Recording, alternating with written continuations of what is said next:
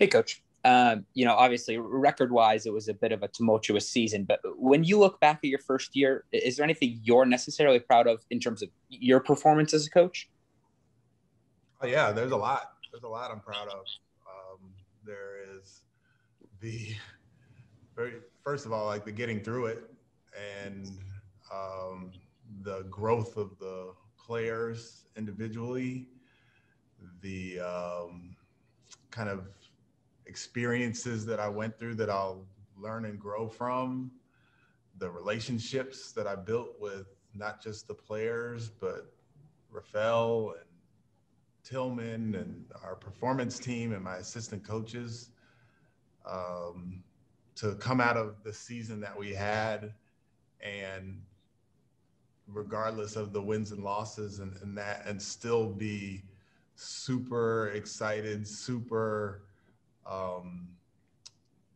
hopeful for the future is not very often in this league. It doesn't happen very often in this league when you lose as much as we did this season and still be super optimistic about what we have coming ahead is a very good feeling. So yeah, there's a lot that I'm taking, a lot positive that I'm taking from this season. There's negative as well. I mean, the losing, and I'm always going to be self-critical about things I could have done better.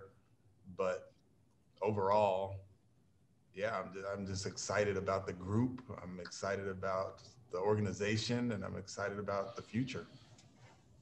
Appreciate it, Coach. Yep. Adam Spolin. Rafael, with the production that you got from Christian playing so much towards the end of the year, does that kind of change the way that you feel like you can build the roster around him? I don't know if it changes it. I'd say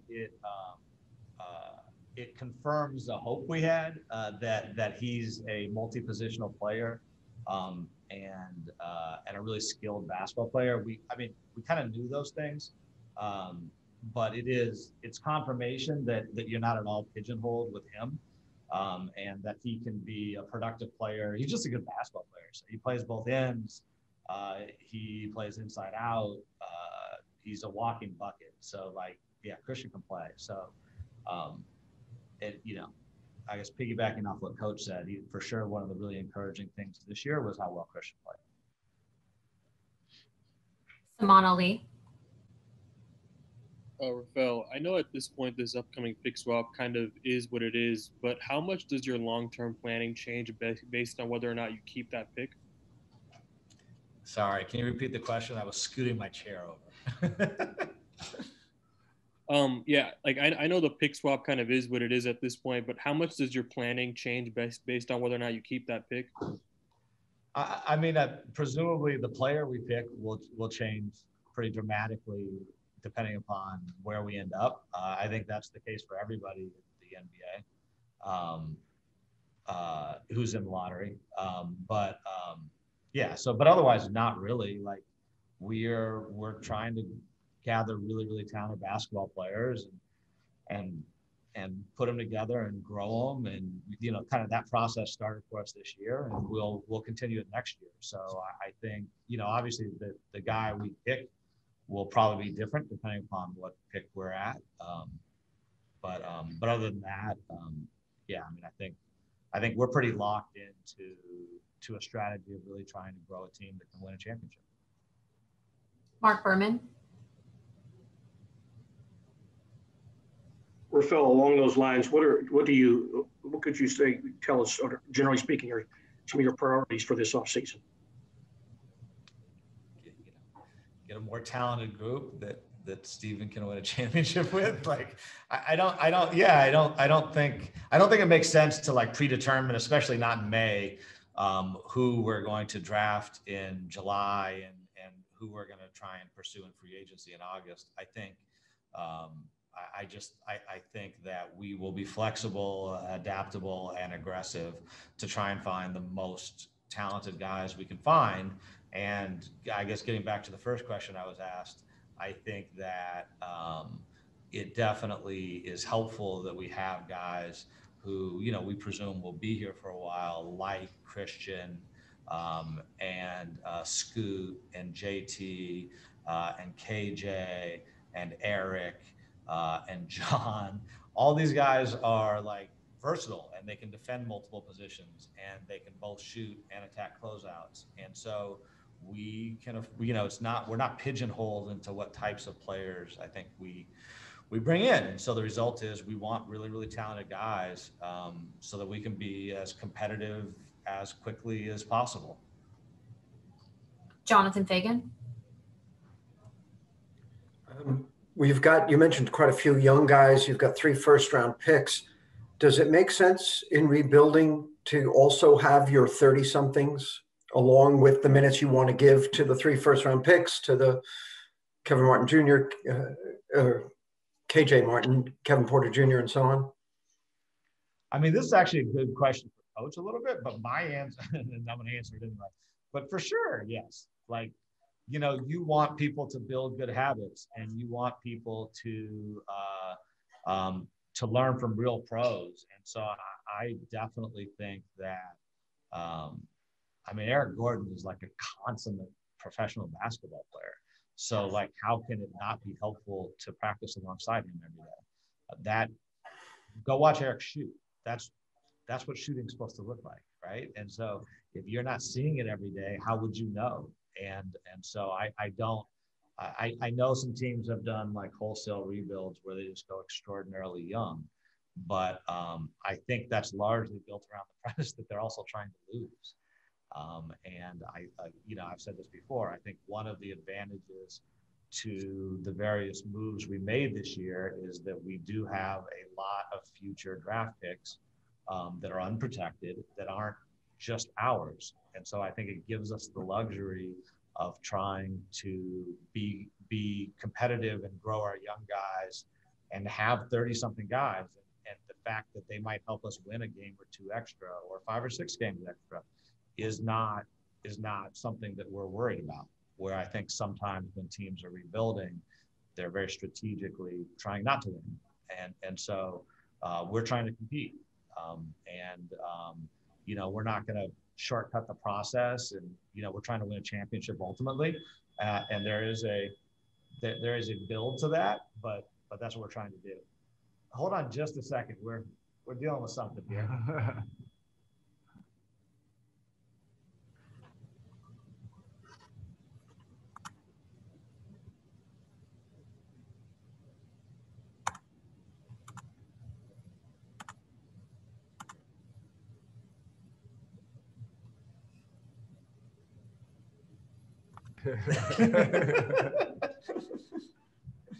We can't hear. Are we good to go? Yeah. Great. Cody Davis. Hey, Mr. Stone, what is the process, and at the same time, what is the possibility of flipping some of these future draft picks that you guys have for a more established player, especially within this upcoming offseason? I don't know. I think we're going to do what we think is the best thing for the group and the team every time. You know, for sure, draft picks are at least as valuable as trade assets as they are as picks. So I would never say we wouldn't trade any pick, let alone all our picks. That's one of the reasons you accumulate them, is because they're the currency of the NBA. But I don't. Yeah, sitting here right now, I have no idea whether that's going to make sense this offseason, and you know, whether we would do something small or large or anything else. I at this time, there's just no way to know, and not something we would want to predetermine. Ryan Bearfield. Where did your keen eye of being able to spot talent come from? Because you added some really good players to this roster this year. I thank you. That's very kind. I hope you're as kind when we add a couple who don't work out quite as well. I think we're all an accumulation of our experiences. And for the last few years, the Rockets haven't had draft picks. And one of the things that I've been very focused on for the last 5 or 6 years was how to bring in very talented players who could contribute to kind of at the time an elite winning team without a draft pick. And so we, like even like a guy like Danuel House who's on our team is somebody that we as a group found several years ago and was very impactful for us and is still a good contributing member of the team. So I think that it's, practice makes perfect or whatever. So I have a lot of experience, as does our group, on trying to find guys and really paying attention to people that we can think can be successful, who maybe aren't on the typical path. And that's something we've had to be good at for the last few years. And it's been more challenging in the past to find opportunity for those guys to play than it was this year. I mean, one of the things this year was we were just so challenged with injuries that everybody who could walk got an opportunity to play. And that's unusual in the NBA, and a credit to the guys we brought in that they were ready. They played really, really, really hard, and they gave themselves a chance. And I'm very proud of them and their effort. And I'm super proud of Coach Silas and the job he and his staff did with like no practice time of being able to put the guys in a position to have success. It's like that's real too. Like, like not trying to teach somebody, reinvent the wheel every time somebody comes in. Allowing them the freedom to play and to be successful is not something that every coach can do. And Coach Silas did a great job in that respect. Jason Bristol.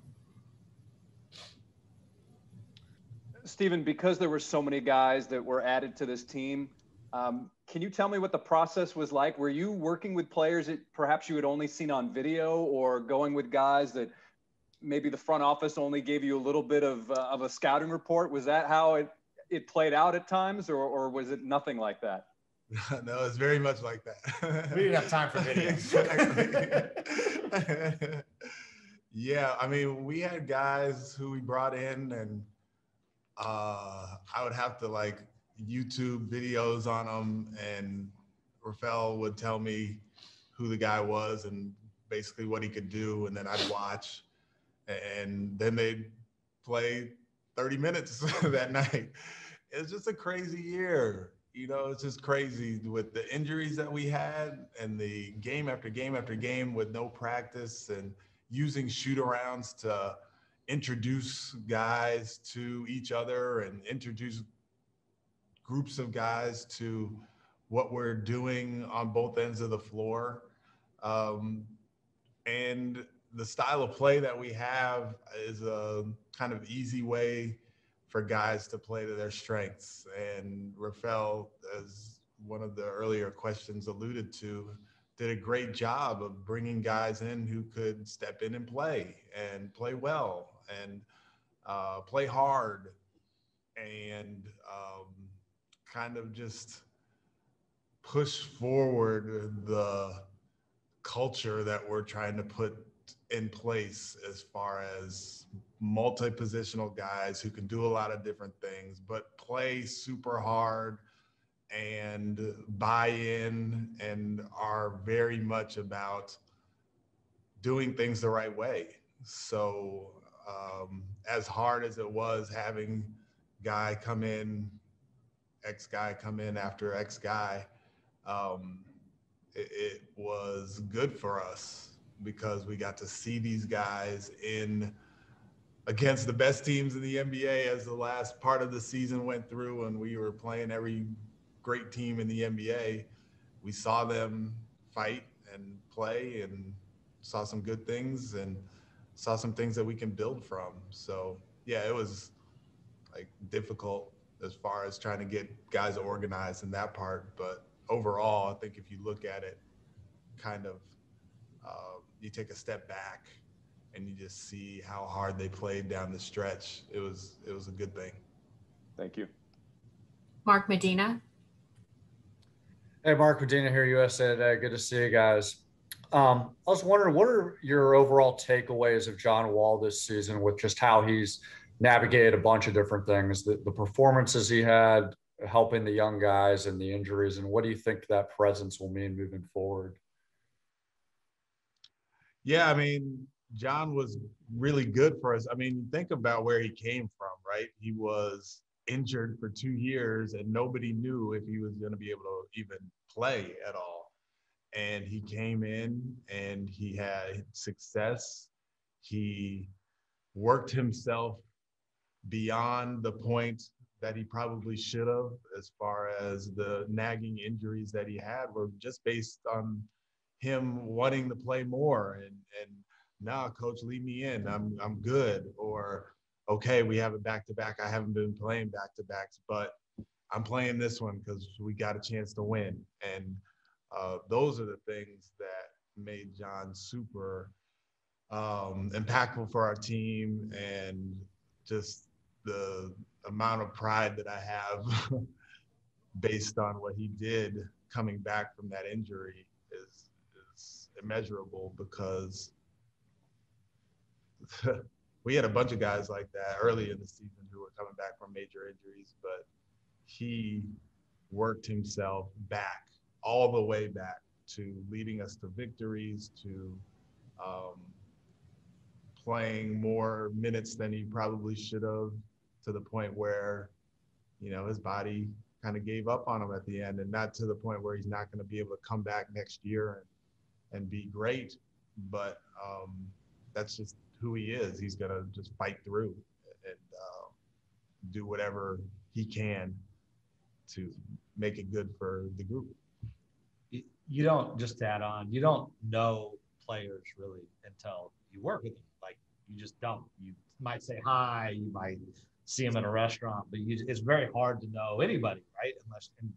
Unless you spend real time with them, you get to know them. John's been like awesome. His IQ is through the roof, and he's just a good dude. And so I think for this group, he's been great, and for me, he's been great. And like, yeah, John's a really, really good guy. That's what I would say. And he, you know, and he does, and he's a hooper. John balls, right? So like, you know, he, you know, like, it was the plan to start the year, to Coach's point, was he wasn't going to play back-to-backs. And then, like, I look up and I'm like, wait, he played last night, and this is a back-to-back, and he's just playing. And, you know, and you can't help but love that about him. Like, so, yeah, I think I do think coming back from where he came back from, he had a really successful season. And I think he's poised to be materially better next year. I know we talked to him, we met with him yesterday, and he's fired up. Like, he's already plotted it out. And again, I don't know what's going on, but like, his basketball IQ is so high. Like, John does get basketball. It's really fun just hanging out and talking hoops with him. 𝗖𝗢𝗡𝗘𝗖𝗧. This is for, you know, who wants to answer this, but do you think the development of guys like Tate, Martin, KPJ, do you think that was kind of accelerated because of the season that you guys had? And how much of that carries over to a normal year when there's practice time and there's no injuries or less injuries? Go ahead, I'll talk about this. Sure. No, for sure. Like, I mean, for like KJ, he's a guy who, I was super excited about KJ. We did a bunch of stuff on draft night to acquire him, but we didn't plan on him playing this year. Like, he was playing high school kids. And so the fact that he got, the way the year shook out, he got an opportunity to play, not just like a little bit, but like, he played monster minutes down the stretch and was successful, like, was efficient. Like, that, those things don't happen with 19, 20-year-old guys. So I think it was absolutely great for him. Scoot's a guy who played in the NBA last year, was successful last year. And I think the big thing with him was just the positional change, which, you know, we got the opportunity to kind of try that out in the G League first, which I think he liked, and it fit him. And so he was able to do that with us. But Scoot was going to play. When we made the decision to acquire him, we knew he was going to play a little bit. And I think, you know, Tate was a guy who was ready to play in the NBA, so he was going to play. For both Scoot and Tate, maybe not as much as they ended up playing, but for sure those guys were going to play. And I do think that there's no substitute for NBA basketball games. So for all three of those guys, their development should be, and I think will be, accelerated by just the sheer number of reps they've gotten this year. I think overall that's a really good thing. Terrence Harris. Hey, this question, hey Rafael, how's it going, guys? Good. I want to ask you a specific question. When you look at this young core of players that you have, and you got a chance to watch them all season, when you look at them and you're starting to look at maybe who you may acquire either through the draft or free agency, what are the specific skill sets do you feel like you need to add to this group, to this young core of players that can help them excel? Yeah, I mean, I just think we need more guys like them, and we need talented basketball players. We need really good basketball players. We have some, and I think some of the guys we have a real opportunity to get better over the offseason. One thing that I was hoping we would get at the stretch, which we did not get, was I was hoping we would get enough help to really get a sense for what the team looked like intact, and we never got that. So. But it probably wouldn't have changed anything for me anyway, or for us collectively. We're just going to try and bring in the best guys we can, whether that's through free agency or the draft. I just think you find the best basketball players you can and make it fit. Like we have really, really versatile players. Like we've believed in that for a long time. That's kind of where small ball came from a couple of years ago. And so we have a lot of guys who play a lot of positions and do a lot of different things, including our larger players like Kelly and 𝗖𝗎𝗪 can handle so we have multi-positional, multi-dimensional guys. And so one of the advantages of that is if you can find a good basketball player to play with them, they can work it out. They can play together. Good basketball players can play with each other. So that just is. And so I don't think we're pigeonholed into what type of player we find. Ben DuBose. Rafael, you guys have made no secret about the fact that many of your future draft assets might be for trade purposes rather than actually you guys making all of those picks. I'm sure there's some that hear that and they say that while it sounds good, they wonder just how attractive the franchise is to sort of the established marquee player tier coming off a bad year. How do you respond to that? What's your sales pitch, if you will, to people around the league for why this is a franchise where star players can and will win at a high level? Because we can and have won at a high level for the last years. It's fair. And I would say, when I go around the NBA, nobody talks. I mean, part of this is because they're being nice to me, but no one says you guys are horrible this year. They say, oh my God, I've never seen a team take injuries like you took this year. That's my sense from talking to others around the league, is I don't think there's a perception that there's something wrong with us at all. It's just, we just took brutal injuries. And I would say we traded for Kelly at the trade deadline. I mean, I think he loved his time here. We certainly loved him. And I think he really enjoyed it here. I think the reality is that Houston's like an amazing city that is well known in the NBA. It's a destination city in the NBA, and I'm hopeful that people end up. I'm positive that everybody in the NBA likes Stephen, and I'm hopeful that people for the most part like me. And so I think that this is a really attractive destination. I think now, having said that, again, we're really committed to really building something that gives us a chance to win a championship. So we're not just packaging a bunch of picks to try and barely make the playoffs for a year or two. That's not the goal. We're really trying to build something sustainable and with players who can be good now and great later. That's for sure the goal. But I'm not actually concerned about people wanting to be here. I'm confident that we're going to have people who really want to be here. Adam Spolane. Stephen, how do you feel you can best assist Rafael and his team during the draft and free agent process?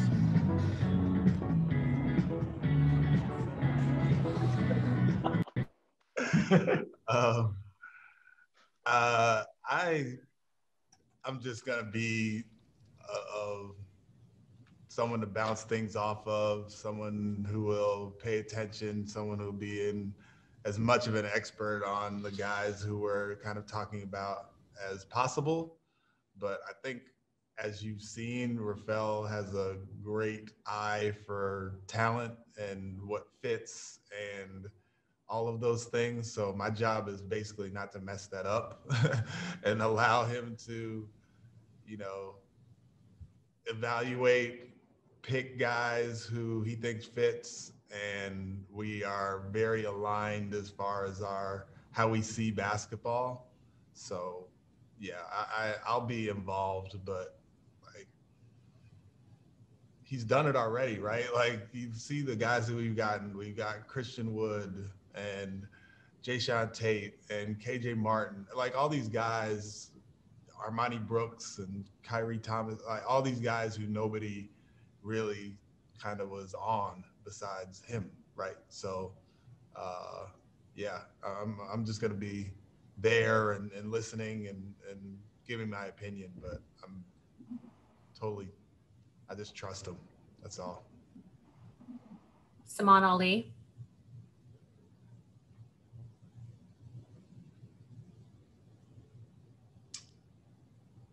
Saman, you're muted. I don't know. Okay, does that work? There you go. There you go. Okay. Yeah, Stephen, you've had 1 year under your belt with Kevin Porter Jr. and KJ Martin. What have you thought of their seasons individually, and where would you advise them to improve? Yeah.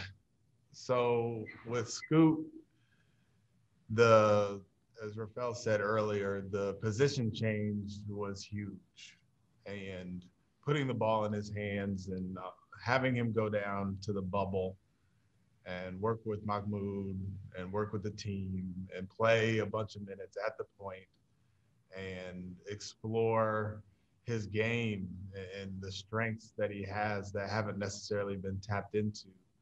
That was like everything for him.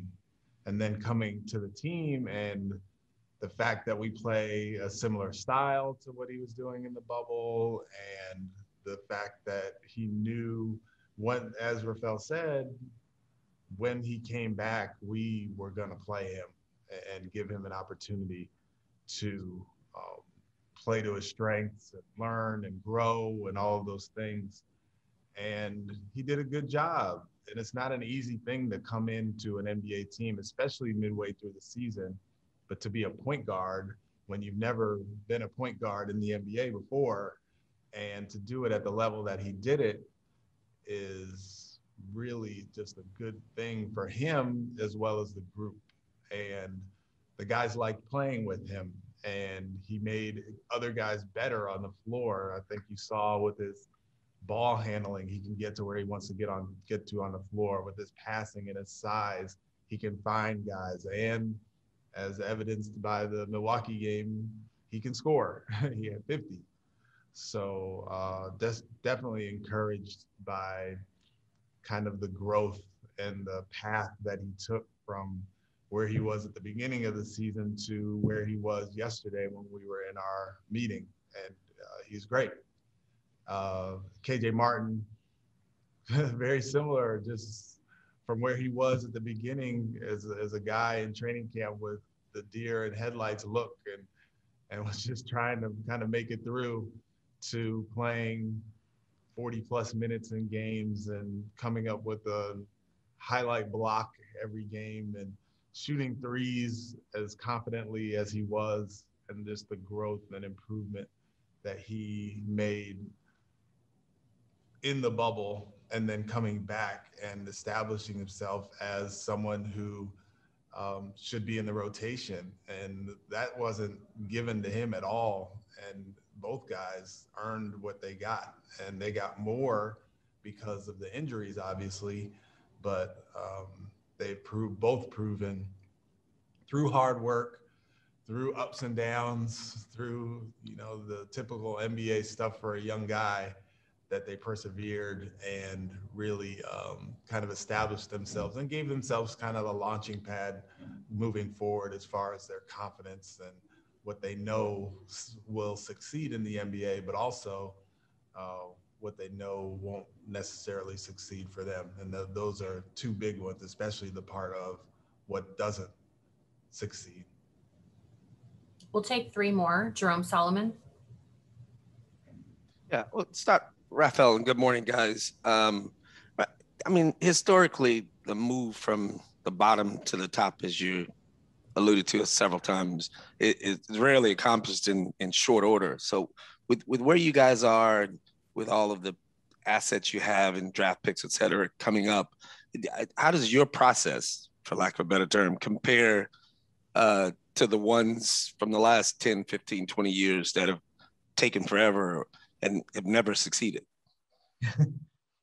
I hope to go quicker and succeed more. I think keep hope alive. Yeah. Yeah, exactly. I mean, I think, yeah, like I think one thing is that some of the teams embarked on a conscious or semi-conscious or intentional or whatever design to their primary asset that they were banking on was being bad themselves to get high picks. And with the lottery system, just like we're looking at right now, that might take years, right? Like, because you may not hit the lottery ball. And so even if you're the worst team or one of the worst 3 or 4 teams, you might pick 5th or 6th or 7th or 8th. That's the way our game is set up. And so some teams, I think, have kind of intentionally tried to give themselves a long runway to hit lottery balls multiple times, and their primary asset was their own draft pick, which means that they had to kind of intentionally be bad for a while or for years on end. I think one of the results of the various transactions we've done is that we sit on a lot of picks that aren't our own, and so at least the possibility exists that we can, that those will end up being high picks. And so I think the result is that we feel a little, we're kind of abandoning the strategy of intentionally trying to be bad for 5 to 10 years or whatever it takes. We're not trying to do that. I think that's the biggest difference. We're trying to compete. We're going to be young.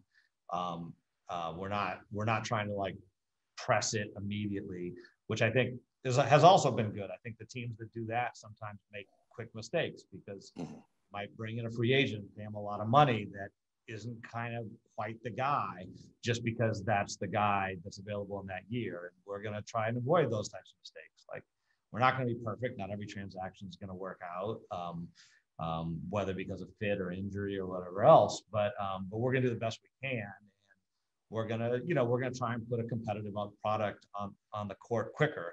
And we're not worried that we need our draft pick to be as bad as possible or as low as possible in any given year, because we do have some other picks that we expect will come to us in the future. Also, thanks a lot. To piggyback on that, I think this year was very much a function of like the injuries and the other stuff.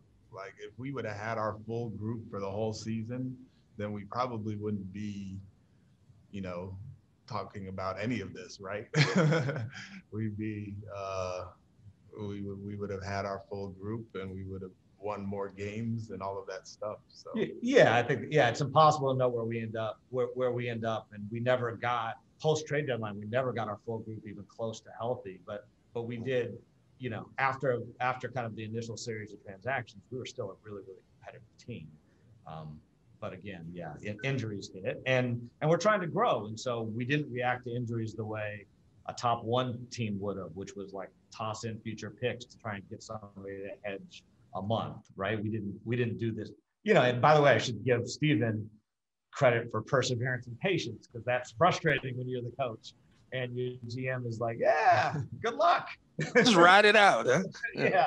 So that was this year, and I think if we weren't willing to make changes this year when we really needed them, if we were willing to kind of play the long game, we'll do that in the future too. But our working expectation is not that we're going to be the most injured team in history every single year. We're going to bet against that and see where we can go. Thanks a lot. Adam Wexler. Appreciate your time this morning. Stephen, you'd mentioned Mahmoud earlier on how much he helped with the development of some of your guys, along with him and Robbie and John and your coaching staff in general, Jeff, et cetera. Can you share some insight on how much they helped those young guys, both on and off the court, throughout the season, and maybe what their status is moving forward, these coaches? Yeah, so I mean, they've all been super helpful. Mahmoud, the job that he did with the G League team was, I mean, under the circumstances where it was the bubble, first of all, and they had limited practice time, and as organized as he is, as positive as he is, but he's also like a very good tactician when it comes to, offense and getting the guys to play the right way. And that's what we needed for KP and for KJ when they went down there. So the job that he did with the G League team was like exactly what we needed at that time to set those guys up to play and play big minutes and to succeed when they came to us. So the job that he did was great. And John Lucas is the best at what he does. He's the best in the world at what he does as far as connecting with players, making them better, the like detail part of an individual's game. He can look at somebody and just know what they need as far as their shot or their ball handling or whatever. But there's also the the skill of getting to a player that not everybody has, and connecting and building trust and all of those things. And he is like, I have never seen anybody do it the way that he does, and is so effective in that part of it. And for me, he was great. He's coming to my office and tell it like it is, and that's what you need from your assistant coaches. And then, Will Weaver and Sagana Diop and Rick Higgins were great with the game plans and also watching film with players and connecting with those guys. And you mentioned Robbie, who does a great job with Luke, and he really worked with KJ Martin on his shot a bunch this season. And you can't deny the improvement of our individual players. You just can't. So yeah, I love my staff. I hope to have all of them back next season. And yeah, they should be definitely proud of the work that they've done with the group. Last question, Jonathan Fagan. Rafael, you sort of hinted at this a little bit, but you've got 9 or 10 guys under contract, depending on one of your decisions. 3 first-round picks, so you're up to like 13 guys before you sign any of your own free agents or go out there. How does that impact your goals in free agency, what you want to get done, and how you want to use that mid-level exception? Yeah, I mean, we have some roster, I guess, positional stuff, but like we have. I mean, it's super weird because you normally, when you have a team that had a record like ours, you can be like, the team has no talent, but we do have talented basketball players. And so we have guys that other teams want.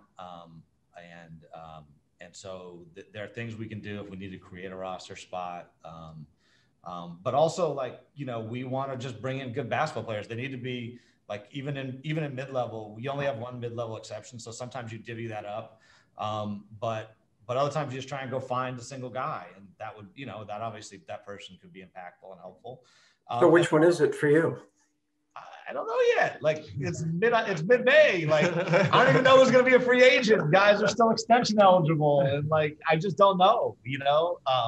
I think I'll promise you. I think I've been good. We had more players play for us this year than anybody's ever had before. I promise I'd be aggressive. I promise I'll be aggressive, right? But in terms of the who, you just don't know. Scoot is a great example. He would have been really super high on my list of guys that I would have tried to get in a situation like this. But I had no concept that he would be available until a week before we got him. And so you just don't know. Again, I actually think it's a bit of a mistake to try and predetermine it. So I think we will do our homework on literally everyone. I promise you we'll be aggressive, and I promise we won't be outworked. We will do our homework on everyone, and then we'll try and make it work, and we'll do the best we can. Who's going to the lottery? I actually don't know that, like truly don't know that either. Like, I haven't had the opportunity to talk to Tillman about that at all. But yeah, I hope it's not me. but yeah, I don't know. Who's lucky? Yeah, I would say probably not me at this point. Not me. Based on our injuries this season, it's not me.